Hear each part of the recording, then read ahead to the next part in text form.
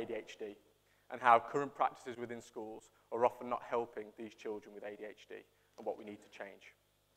So ADHD is a developmental impairment, and it's unusual as a condition because it's defined solely by its two sets of symptoms: inattention and hyperactivity, impulsivity. Unfortunately, we still encounter misconceptions about ADHD, the main one being that it doesn't exist. There are just naughty children who now have a label.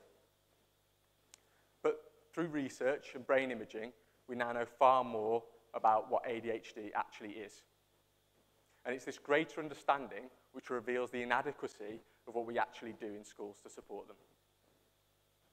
So we know now that there's usually a developmental delay in the executive functions of the brain, so things like inhibition, emotion regulation, and planning.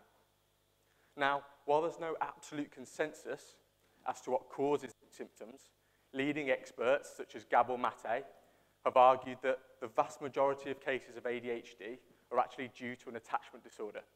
Now, this is where a secure attachment between the child and the primary caregiver has failed to establish. Now, this isn't about blaming parents. This can arise from a number of reasons. But where there is a lack of attachment, there tends to be a powerful drive for social interaction and to gain the attention and approval of others. And this may be explaining some of the behaviours we see in the classroom.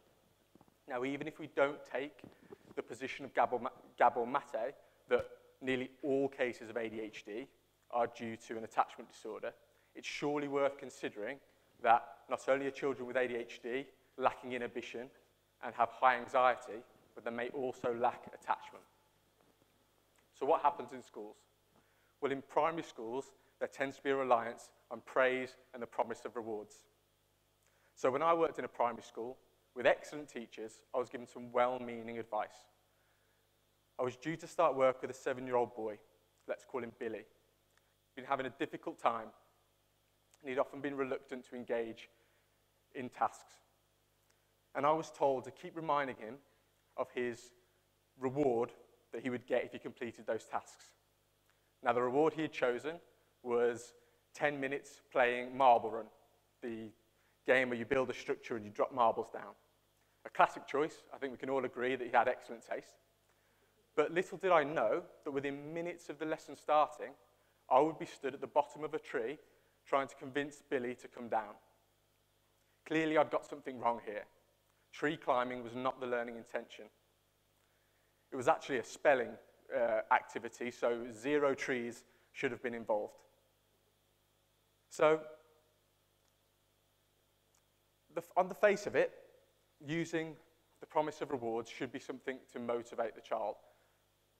So with Billy, he loved Marble Run, so why did it not motivate him to at least start those activities? Instead, his fight or flight response was triggered, and he literally ran and climbed away to safety, away from the threat he perceived. Now, we all perceive threats differently.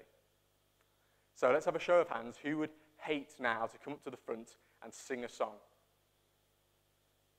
Okay, all volunteer? No, I'm only joking. But for those of you who are desperate not to sing, I could offer you some rewards. Yeah? And as long as you really valued those, you may agree to come up and sing. But you probably wouldn't feel any less stressed, because I've not addressed any of the reasons why you didn't want to sing in the first place. So the promise of rewards is that it's based on an assumption, the assumption that a lack of incentive is the issue. But there are other problems with using rewards, especially with children with ADHD. One is that, by their very nature, they're in the future.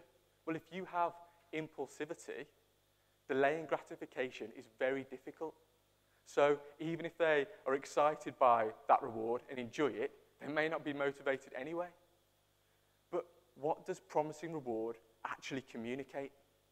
Well, firstly, in the case of Billy, that the learning task, the spelling test, was worth the reward he was promised, the time playing Marble Run, which he valued greatly. So I've not played down fear of failure. If anything, I've increased it. Secondly, and more concerningly, it begins to associate self-worth with performance It's about what you can do, not who you are. Now, if I'm the one promising those rewards and giving that excessive praise when he completes a task, he now starts to think that my regard for him is based or is conditional on his performance. Now, this could be damaging for any child, but especially for one who may lack attachment and where that relationship with a member of staff is really important. So what happens in secondary schools? Well, things change quite a lot, and now there's more of a reliance on punishment to discourage undesirable behaviours, and we do this through the threat of sanctions, the threat of detention, isolation. Again, the problem here is the threat is in the future. If I lack inhibition, why would it deter me if I'm struggling in that lesson?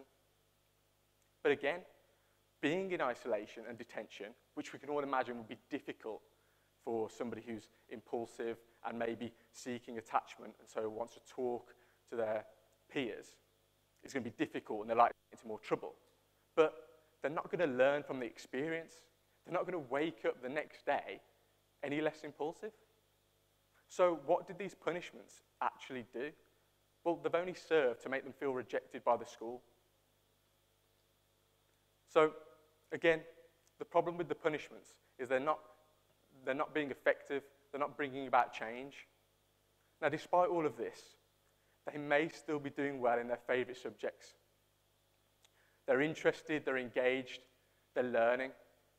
But then sometimes we see this as a sign of choice. If you can get it right in this lesson, why not in that one? But this is really dangerous. We know that ADHD is situational. We know that it's based on context. So different lessons will offer different threats, different challenges, different ways of working. But if we're going to accuse them of choosing, we end up sending a message. We might not even be saying that explicitly. But through the detentions, through the isolations, through the report cards, the phone calls home, the temporary exclusions, we start to say, you're in control and you're making the wrong choices. You are to blame and you are failing. The problem here is that we're giving them total accountability, all that responsibility for everything that's going wrong. Yet have we really met their needs? Have we really developed them the skills to have that responsibility? So what's the alternative? I want to be clear that my criticism of praise, rewards, and punishments does not mean there's absolutely no place for them. Boundaries, routines, and structures are vital. They create stability and safety. But for some children with ADHD, punishments like isolation are at best a waste of time and are at worst exacerbating their symptoms. Now, there's incredible pressure on teachers to get academic results, and there's a severe lack of funding. So supporting children with complex needs in mainstream settings is incredibly challenging. But even in within these very difficult constraints, change is still possible. No, I'm not proposing that we need unicorns as therapy animals in every school in the country. I'm not saying that whenever things get tricky, we send the children out to play Quidditch. But I believe we can do three things differently, and we can do them now. One, we need to be far more curious about what behaviours in the classroom are actually communicating. Let's stop assuming that the lack of engagement in a learning activity is purely due to defiance or a lack of motivation. Secondly, we need to start to think about how we can meet their needs in the classroom. If you seek attachment, and so you're looking for that social interaction, how can we afford them the opportunity to do that, but in ways which relate to the learning? How can we reduce the pressure on performance? How can we reassure those who lack confidence? Now, we can show we care without using excessive praise. We can show our support and our positivity without promising rewards. And we can enforce boundaries without using isolation. Now, thirdly, we need to introduce mindfulness interventions. Mindfulness has been defined as the act of paying attention on purpose in the present moment without judgment. Now, with mindfulness activities, we can use things appropriate, we can use activities appropriate for that individual, being able to choose things to focus their awareness on, whether that be the body, the breath, or sounds. But what's crucial is that mindfulness has been shown to be effective in treating sleep disorders and reducing anxiety, two things which are common in children with ADHD and have a detrimental impact on learning and general well-being. But mindfulness can also start to address impulsivity. We start to recognize that we have a thought or impulse.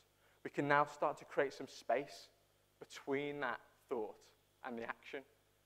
And this is where we start to have choice. When we become conscious of a thought, we can now choose to accept it, to just be with it and let it pass on, or to act on it. And this is how we can develop self-responsibility. But also, when we start to become aware of the emotions and self-judgments that children have about themselves, we can start to develop their self-acceptance. They can start to become more self-compassionate and therefore rely less on the validation of others. So, if in education we are going to profess the values of preparing our children for future challenges, we need to ensure that our support actually gives them the tools to overcome those challenges. So this isn't simply about preparing them for academic and economic success, but also about empowering them to meet the mental and emotional challenges of everyday life. And only through accommodating difference and developing self-responsibility, developing self-acceptance, can we truly start to help children with ADHD reach their full potential.